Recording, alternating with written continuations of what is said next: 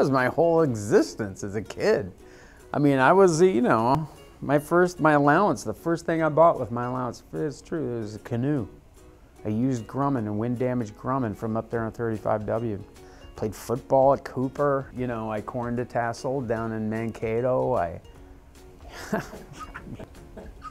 Hi, I'm Steve Zahn, and this is My North.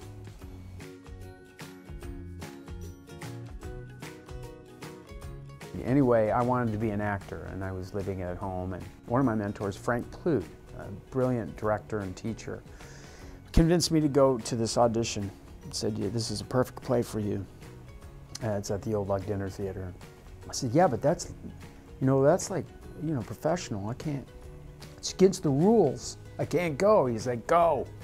And I went and auditioned, and I got the part, and that was my baptism into the world of theater.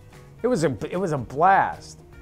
It was really a blast. Matinees, 800-seat house, prime rib, good prime rib.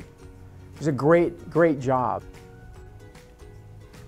At Plymouth Junior High, it was in Plymouth Junior High, and Ert Jones-Hermes, he's great. He was my football coach in high school, but I met him because he had an improv group.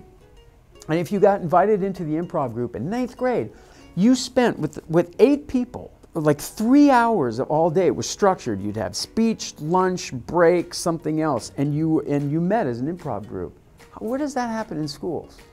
Because of that, I do what I do, period. If I wasn't exposed to that, I don't know if I would have found that stuff. I don't know if I would have had that encouragement to you know, go on and just go, I think I'm going to be an actor. I wouldn't know what to do. What a great thing as a kid to experience. But still a Vikes fan, still love the Twins, you know, I want the Wild to do well.